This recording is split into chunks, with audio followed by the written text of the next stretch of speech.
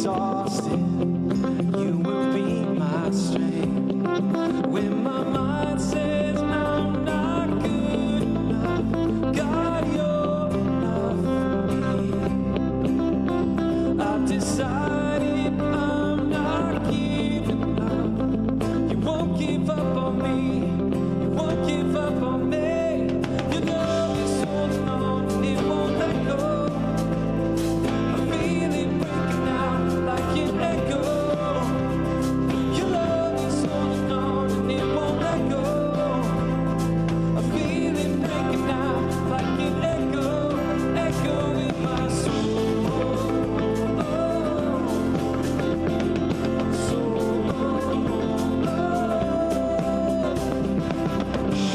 In every season, you keep repeating promises to me.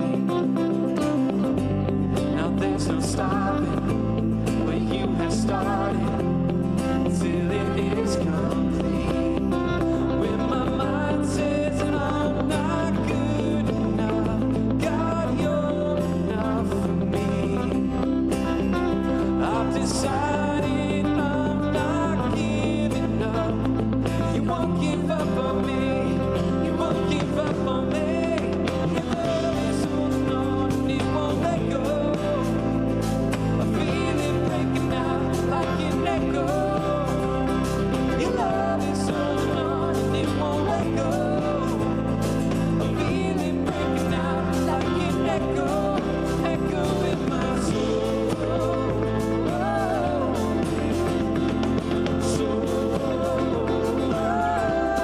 Echo in my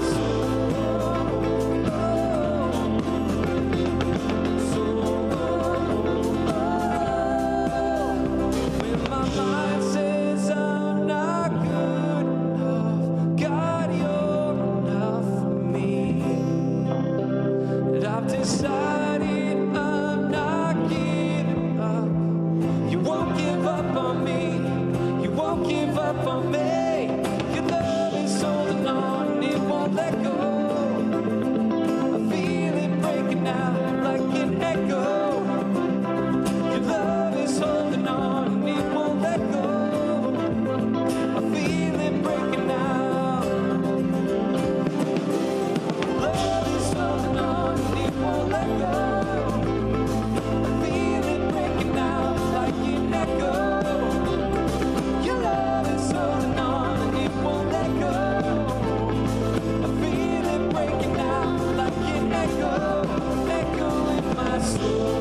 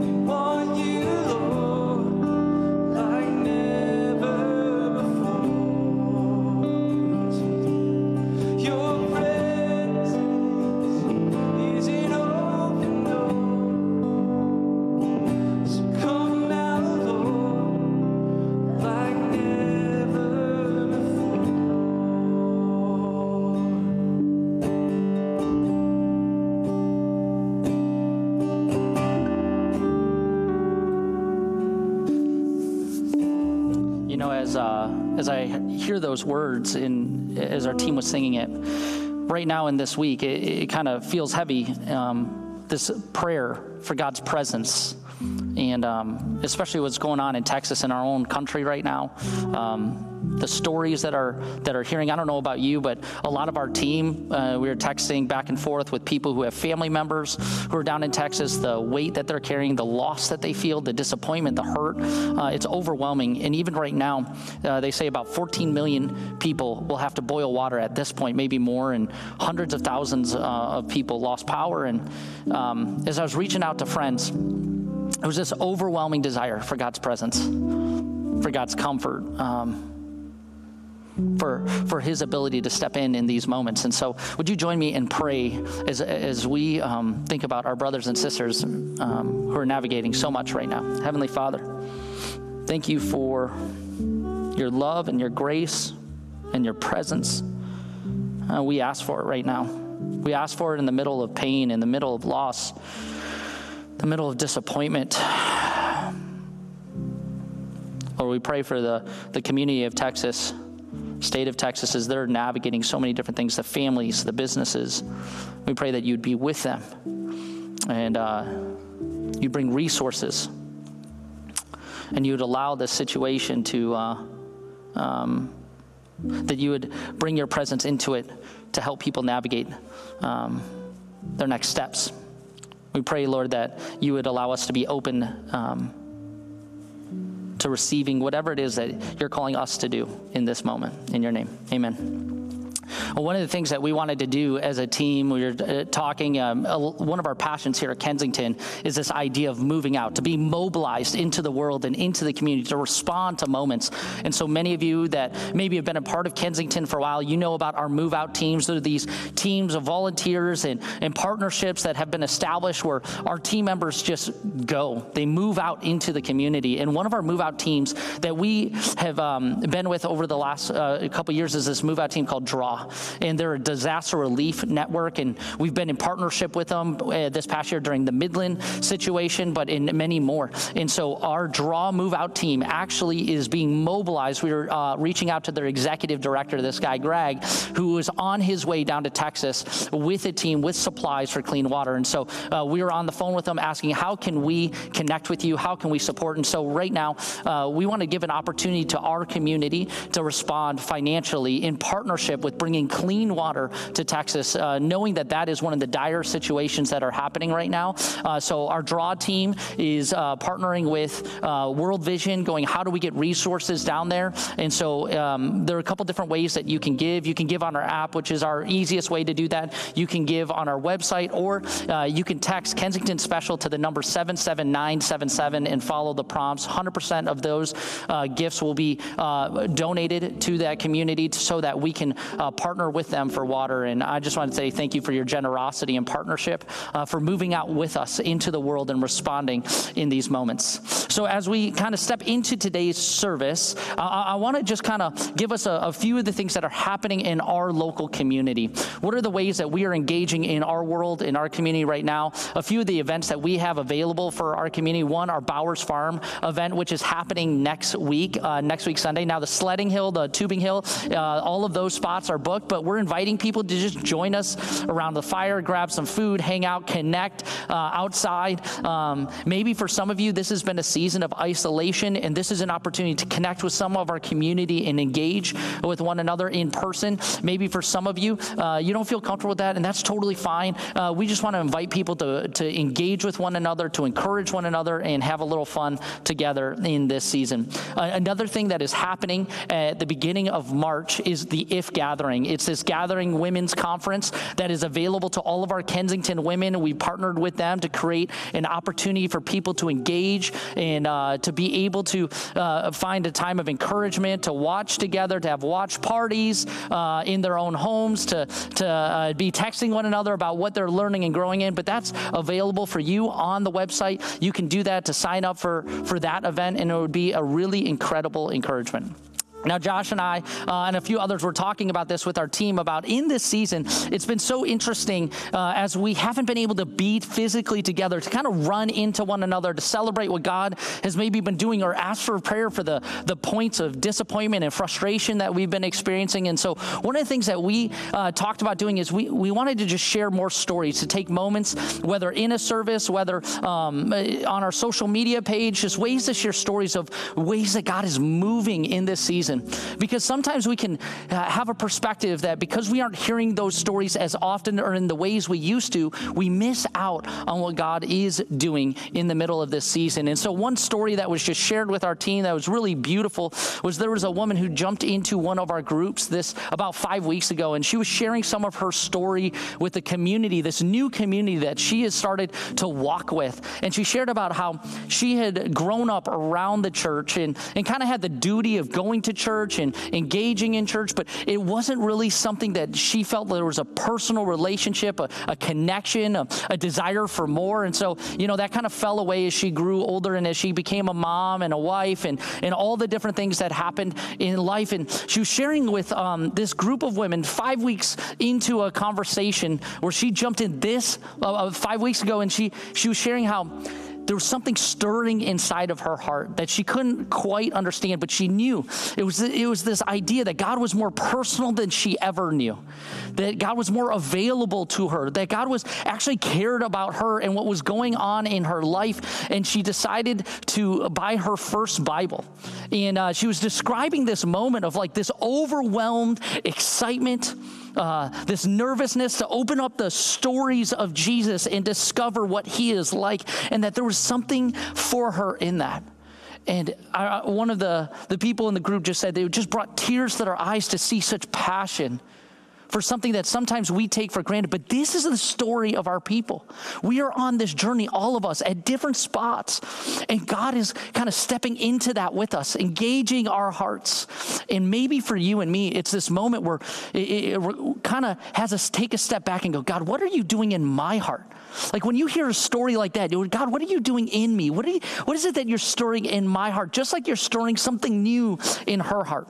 And maybe this song that our team is leading us in is this idea of our need for God. And maybe you've been in a season where you have felt like you've been avoiding him, or you kind of pushed him off to the side.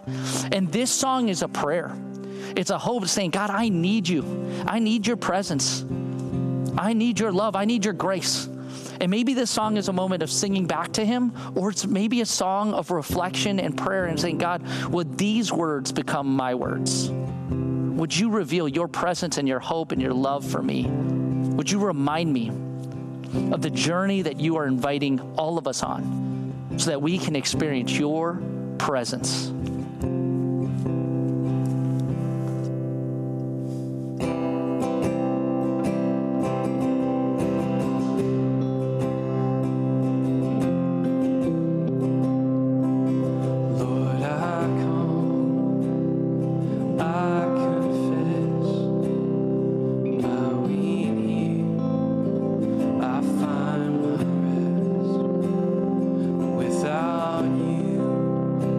I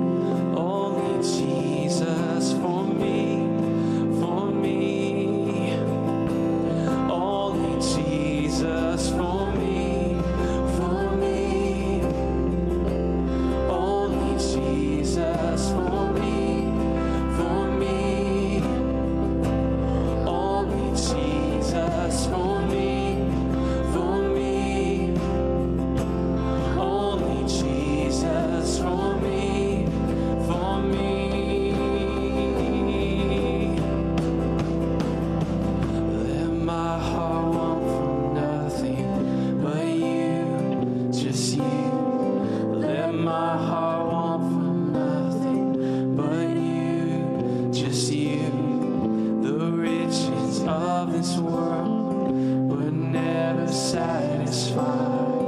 Let my heart want for only you. Let my heart want for only you.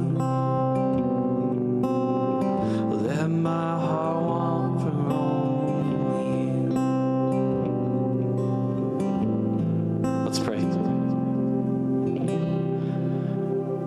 Jesus, we come to you now with open hearts, and we ask you to enter in. God, may our hearts long for you and burn for you, Jesus. As we see the world the way that you see the world,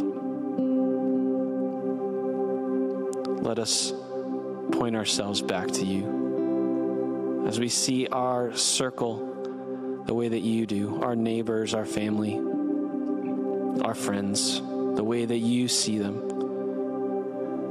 God, may you fill our hearts with the compassion that can only come from you. God, I pray now that as we open up your word, that you would reveal more of yourself to us. We love you, Lord. Amen. Amen. Thank you, Josh and Esther and the team. So thankful for all of you.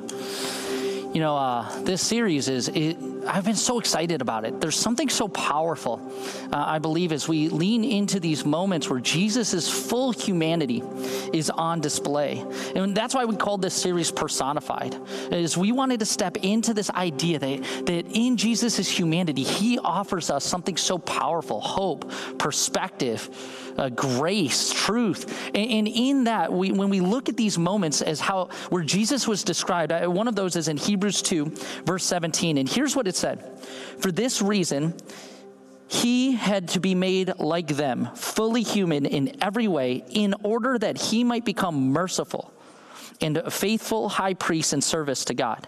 Because he himself suffered when he was tempted, and he was able to help those who are being tempted." It's this idea that in Jesus' humanity, he connects with our story. Like, our stories are completely intertwined. There's something so powerful when we take a moment and a step back and kind of realize that what could Jesus be teaching us in his humanity, and how could that stir our hearts for greater things?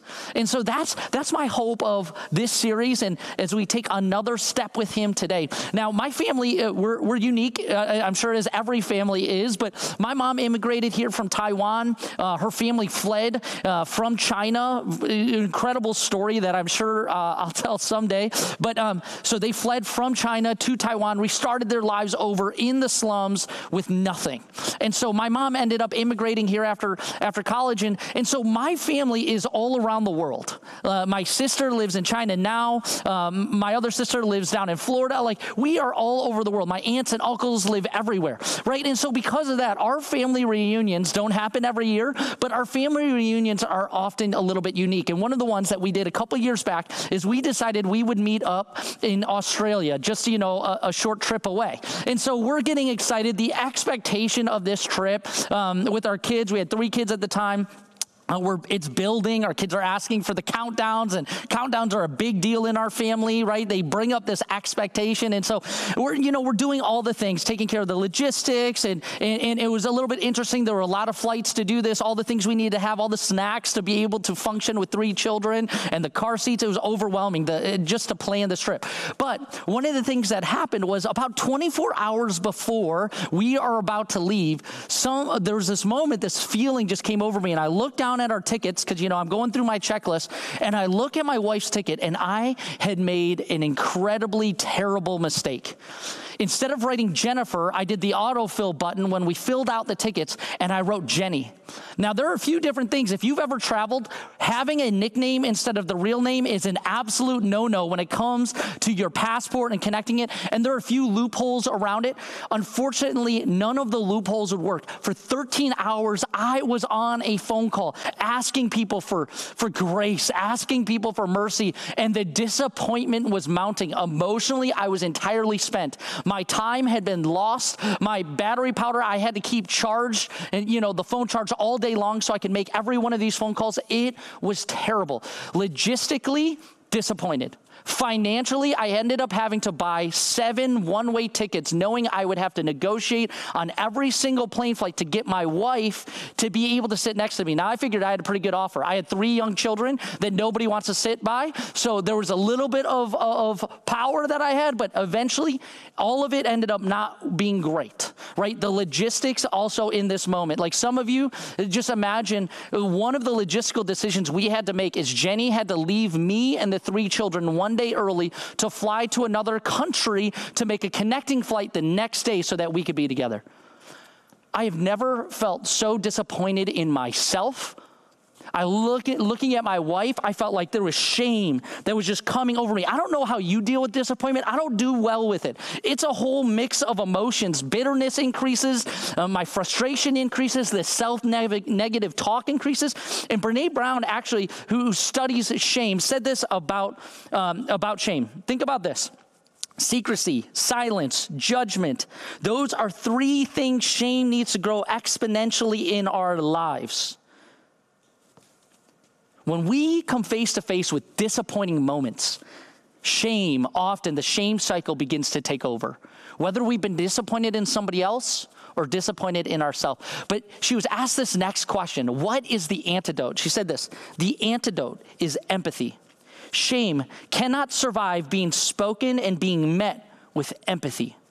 It's this moment where our hearts are engaged and connected. It's this moment where when we experience empathy, we are seen, we are valued, we are recognized, and our pain is maybe not said it was okay, but somebody is present with us. I believe when Jesus steps in his humanity, he is showing us a type of empathy that's otherworldly, that is beautiful, that is an invitation for us to journey with him. Because we know this, that there is a pit that we experience in shame. But I believe that Jesus models for us an example of how to take the ladder out of the pit of shame towards restoration, towards hope, towards relationships, and experience a different future. While we live in a world that we will always face disappointments, we have a model in Jesus of how to move forward. It may not always be the journey we want, but I believe it's the journey we need, and we see that happen in this moment. So before we jump in further, I want to take a moment and receive our offering.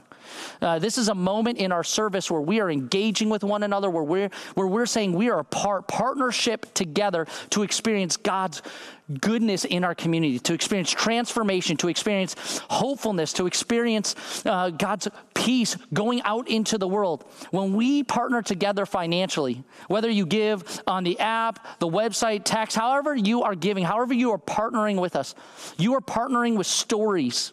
You are partnering with a very powerful movement that impact is happening, like we shared earlier, in ways that we get to share together and in ways that we don't quite know yet, but that we are a part of. So thank you for your generosity. If you're new and you have just started joining us, I just want to say thank you for trusting us and leaning in with us. And maybe God is doing something else in your heart so that you can experience his hopefulness in this season. So we're going to start with this question right now. We're going to start with this idea that we're going to talk about throughout the whole series. This idea of does Jesus' humanity shape my humanity? It's this question I want you to live in. Every single story we see, we ask this question of how is that shaping my humanity? Last week we looked at how God's view of beauty instills in us a desire to fight for beauty, to experience beauty, to inspire others to fight for beauty. Well, today we're going to look at this moment where Jesus disappointed people. Now, that may be a shocking statement to you, but in this story, you will see how he disappointed people in this moment that we often call the Palm Sunday triumphal entry experience. Now, we're doing this a little bit earlier than the normal Palm Sunday.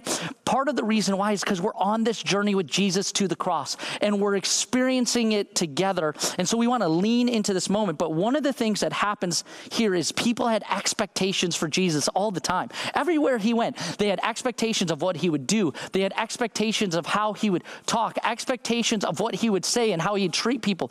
And sometimes depending on the people, their expectations weren't fulfilled. And in this moment, as we step into the chapter of Matthew, chapter 21, and we look at the story, there is this context around what's happening in this community. See, the Jewish people at that time, they had heard stories about a Messiah, somebody who was coming, someone who had authority and power, somebody who would bring this liberation to their lives. And so people had heard these stories as young boys and girls, hearing the stories and their families being told. And so all of a sudden they had this expectation that would arise in them of what God might be doing. And they were always looking for, is this the one? Is this the Messiah? Is this the person who is going to liberate us, to offer us freedom?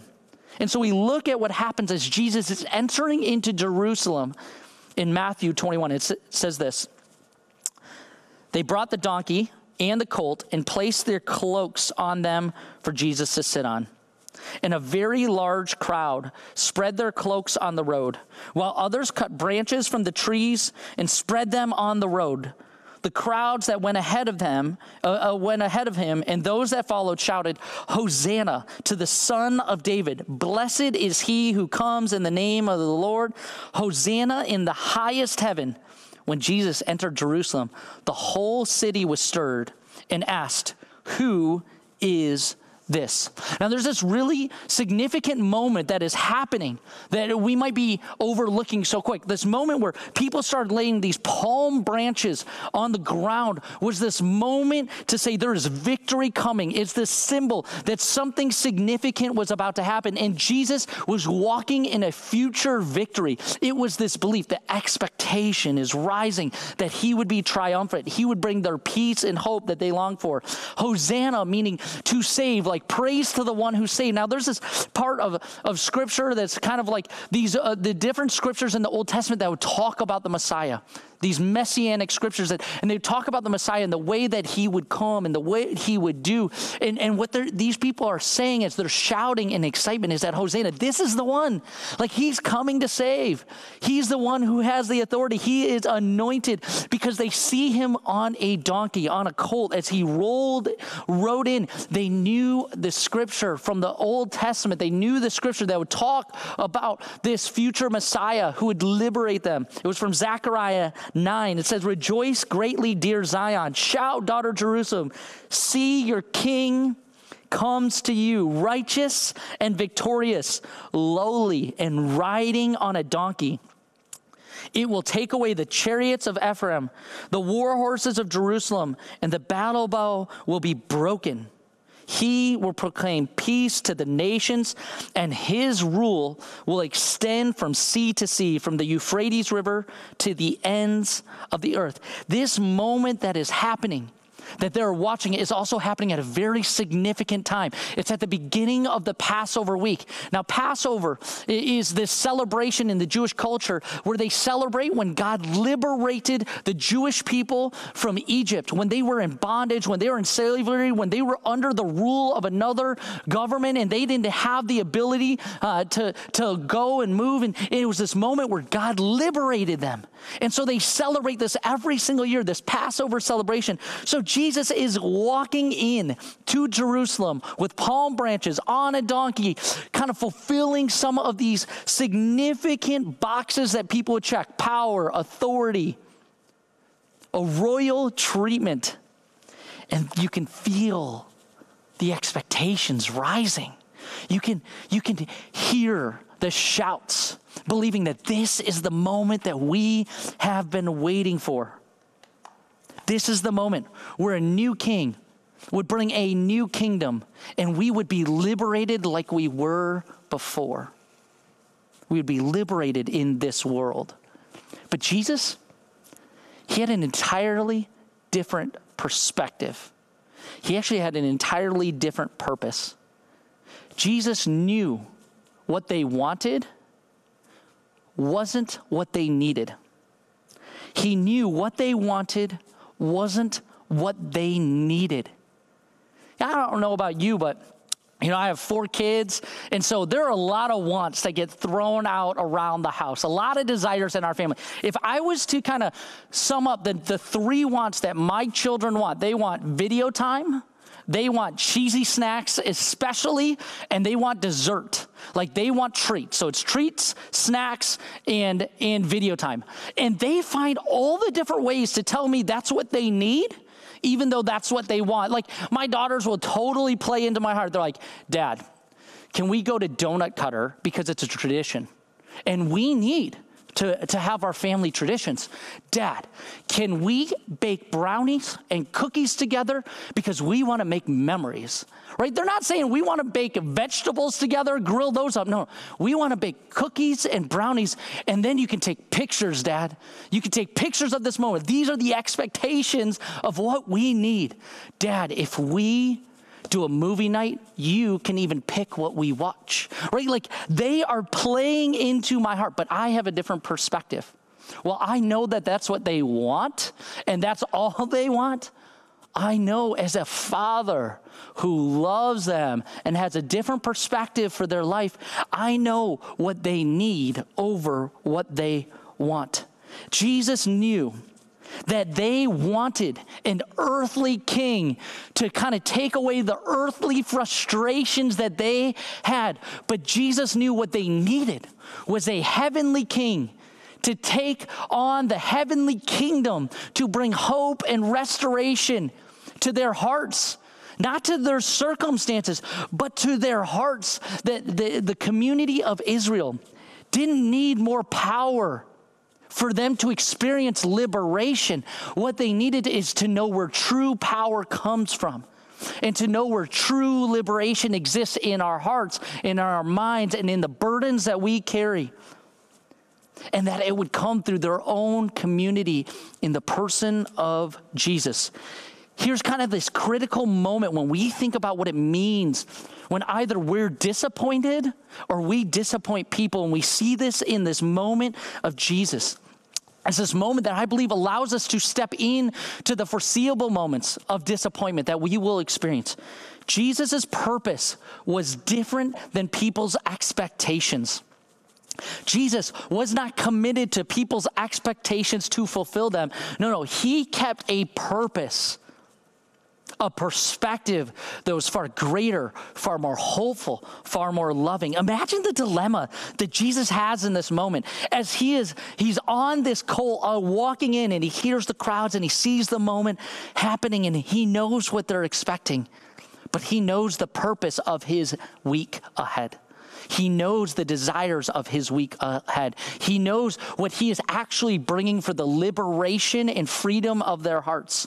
And then he sees his disciples who are probably like, this is the moment. This is why we followed you for 3 years. And he knows what's coming. The doubts with disappointment, the frustrations, the wondering, did I waste my time because Jesus didn't fulfill the expectations that I had? Why is Jesus able to do this? Why? Jesus knew his purpose, he knew his identity, and therefore he was able to step into his future with conviction in the midst of people's expectations and potential disappointment. We go back even to the very beginning of Jesus' ministry. The moment that he began his ministry was a moment where his identity was defined that would inform his future. And it's out of Matthew chapter 3, verse 17. It's this moment when Jesus was baptized, and as he comes out of the water, before he's done anything worth truly celebrating in the world, that what the next 2 to 3 years would unfold and happen, all the stories that kind of we have, says this: behold, a voice from heaven said, "This is my beloved Son, with whom I am well pleased." Jesus' identity was not in the things that he needed to do to please people. Instead, Jesus' identity was in the person that he was truly pleasing his Father in heaven, and the idea that his purpose, his perspective, the future that he longed for people was far greater than their expectations. I was talking with a friend this week about moments where we disappoint, or moments we've experienced disappointment. It's so interesting what we do in those moments. Like, have you ever noticed that in those moments, what you do is you often judge others by their actions, but you judge yourself by your intentions? Like, when I'm in a moment where I've disappointed somebody, I'm thinking, you know what? If you only knew my side, if you only knew my perspective, if you only knew what I was thinking. But then when somebody else does something that disappoints us or frustrates us, we're like, well, you should have known, you should have done. And we allow this judgment to kind of go on them, and we give ourselves grace. It's this interesting tension that we deal with when it comes to disappointment. And we do the same thing to God. Like, God, you didn't deliver. You didn't deliver in the way that I thought you were going to deliver. As I was thinking about this and talking about it with Jenny, there's a lot of disappointments that I've experienced in my life, a lot of moments, especially in relationship, whether somebody hurt me or I hurt somebody, there are these disappointments. But one of them that I remember feeling really disappointed about God and really frustrated, and almost like where doubts increased, was in my senior year of college. See, at the beginning of my senior year, I got a job offer and accepted a job in the fall of my senior year. So I had a job all the way through winter, all the way through spring. Like, I just knew I had to graduate, and then in the early fall of that year, I would have my job and walk into it. And what was amazing about the job I had, it was this incredible leadership program that I got to be a part of. I got to travel. I got to experience all different types of businesses and environments. And even in the spring, I was actually being flown around to different places and interacting with different people on the team. And it was this really cool moment. I was like, this is what I'm excited about. And then all of a sudden, it started to crumble. The expectations that I had, the things that were said to me in the interview process or in my offer letter began to shift and change. And all of a sudden, the job I was promised didn't actually start to pan out in the way that it was offered, to the point where it crumbled, and no longer was I going to join that company or be a part of that, because I didn't know what I was getting into. So here I am, a graduate of college with a degree, and I have no commitment for a job. I have to walk away for something saying, I don't need this, yet I want to be employed. And I have an impending rent costs coming. I have commitments that I've made, and I'm feeling the weight of disappointment. And I remember when I had that phone call at the coffee shop that I was at that day, sitting outside and just wondering, God, what are you doing? How did you let me end up here? Like, where were you? And as that moment began to unfold, and the journey from that moment, I kind of take a step back and I go, was it my wants or my needs that I was disappointed about? Like, I know I have needs, but was it really my needs? And all of a sudden, as I was processing through that this week, I started realizing, what would I have missed out on if it wasn't for that disappointment? You know, Jenny and I even talked about this. Would we have been at the midweek service back in 2007, where Steve Andrews and I had a conversation, and Jenny, about a stirring in our hearts to walk away from our jobs that we ended up having and step into a different role? Would I have missed out on the stories? Would I have missed out on the community? Would I missed out on being able to see people's lives transformed in the way I would have been, because I would have been in a different city? I would have been in a different role. Like, sometimes what I realize when we take a step back and we go, God, what is your perspective? We begin to see a more holistic picture of the world. And maybe the disappointments and trials that we face are really because we have boxed in God to a certain set of expectations. Because I believe this, that while disappointments hurt, a better perspective brings healing. And in our moments of disappointment or moments of being disappointed, we will wrestle with that. We will wrestle with the why. It's good. I believe it's really good for us to wrestle with the why, but maybe one of the questions we start wrestling with is we ask God, why? What is it that you are doing in this moment? Where have I missed what you are doing? Where have I placed expectations on you? Like, imagine this. When I started wrestling with my expectations, I realized this, that I've kind of contained God naturally into a box. And this is where the majority of my disappointments come. There is this box of expectations, how God should show up in this moment, how God should move in on my behalf, how God should act in this situation. And I box them in. And I say, God, will you meet me in my box so that the life that I'm planning for, the life that I'm hoping for, that would be fulfilled? And when I look at that and I think about that, you know, God doesn't live in a box of our expectations. That is not what he is limited to. Because our box of expectations don't compare to God's boundless purpose and boundless potential for our lives. God is not limited to this box, but he offers us something so much greater. He actually fulfills the needs of our heart if we allow him. If we push aside the box and we wrestle with where we have kind of limited God and go, God, what is it that you are doing? Because we will disappoint. But one of the truths that I learned when I step outside of that box of expectations, I can often think, because I disappointed, I am a disappointment. That is not what God is saying. God is saying, even though we will disappoint, we are not a disappointment in his eyes. Even though we will make mistakes, and people will make mistakes, we are not a mistake. Even though we will not meet expectations, God still accepts us as his sons and daughters and invites us to experience that boundless potential, that boundless grace, that boundless peace that he offers to our hearts. And maybe God is trying to stir some truth inside of us, the boundless amounts of truth that he offers in his promises, in his actions, and in his intentions. See, Jesus shows us that on the journey to the cross, he was willing to disappoint people's expectations for their eventual restoration.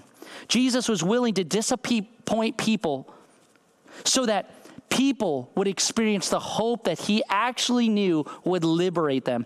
Jesus was willing to say no to some people, to say yes to all people experiencing his hope and his grace. Say no to this box of expectations to say, this is where my boundless grace and hope resides. Jesus says yes to reconciliation. Jesus says yes to grace. Jesus says yes to hope. Jesus says yes to peace. Jesus says yes to peacemaking. Jesus says yes to being in relationship with us and walking with us, giving his presence to us so that we can experience freedom and liberation in our souls, in our minds, in our hearts, in our relationship with others, but also, and even more importantly, our relationship with him. And just like if we want to lean into how Jesus modeled his life, where he said yes to something significant, a perspective that was more powerful and beautiful and more transformative to the world. When we say yes to what Jesus is inviting us into, we end up saying no to some things along the way. And we do this all the time. We say yes to going to the gym early in the morning to be healthy. We say no to an extra hour of sleep or an extra show. When we say yes to sobriety, we say no to circumstances that may compromise us. When we say yes to purpose, we say no to things that keep us comfortable. When we say yes to serving, to partnering with the organizations that we get to be a part of, we say yes to telling better stories to our children and saying no to saying we're just here for us. When we choose to say yes to Jesus and his purpose and his plans, we also ask him what to say no to. Why can we do this? Just like Jesus knew where his identity was. He knew where his purpose lies, and he knew who he was pleasing. I love what Galatians 1:10 says. It's one of my life verses. Am I pleasing people or am I pleasing God? It's a very simple question. And it's the invitation for us to seek out God's desires over people's expectations and desires. When we do, we get to discover a boundless grace and hope, a hope that is unending, a peace that transcends circumstances, and an ability to walk through the disappointments of life, to ask for grace when we make a mistake, and to see truth when we're asking the question, why? See, we cling to the promises of God, the promise. And this is what the scriptures kind of reveal to us over and over again through the Old Testament and the New Testament, the promises of God. Here are a few of God's promises that are found in the stories of Scripture, why we continue to go back to them. The promise of his strength, the promise of his courage, the promise of his provision, the promise of his faithfulness, the promise of his help, the promise of his guidance, the promise that God's presence far outweighs our disappointments and that he is boundless and he offers a relationship in this journey of life with us that not only speaks to our needs, meets our needs, but offers us purpose and potential to walk with him into the future and invite others to do the same. When we say yes to Jesus, we are able to lean into his promises over the lies that want to pull us away. So how do we start? I want to close here with just 4 questions, 4 prompts for you this week, because I think one of the most important things when it comes to navigating the disappointments in life is that we have to do some hard work. We have to do some work internally and go, God, what is it that you're doing in me? What is it that you're trying to speak to me? What is it that you offer me in this season? So here are the questions. The first one is this: how is Jesus' humanity shaping my humanity? I think it's one of the most important questions we're going to ask. And maybe the question kind of leads us to, I maybe need to know more about his humanity. Stay with us in this series. But also, maybe it's a moment, it's what I find myself doing often, to kind of spend time in Matthew, Mark, Luke, and John, these scriptures that follow the narrative of Jesus' life, how he interacts with people, how he chooses empathy in people's situations. The second question is, what do we need to say yes to? What is it that God is inviting us to say yes to? Is it more purpose? Is it something significant? Is it into a moment to have greater empathy where we're frustrated with people? Is it forgiveness? Is God inviting us to say yes to something that would break our hearts for what breaks his? Is God asking us to say yes to something significant so that we can walk into the world differently?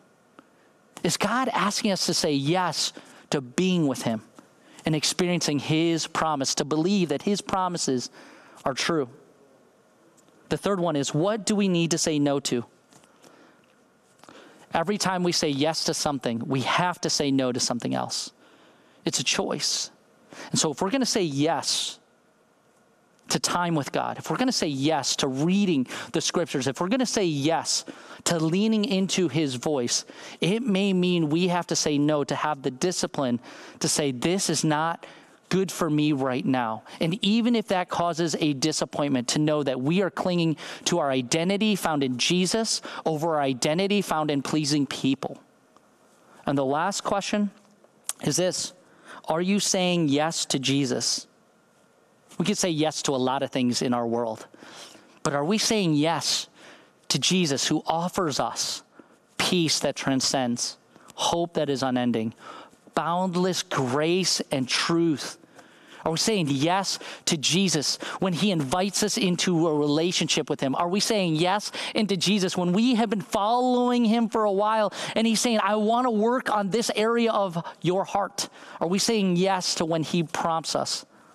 Are we saying yes to Jesus over pleasing people? Are we saying yes to Jesus to difficult conversations? Are we saying yes to Jesus to not only saying yes to Jesus himself, but saying yes to his view of humanity and his invitation to us to follow him into this world, to love people, to serve people, to honor people?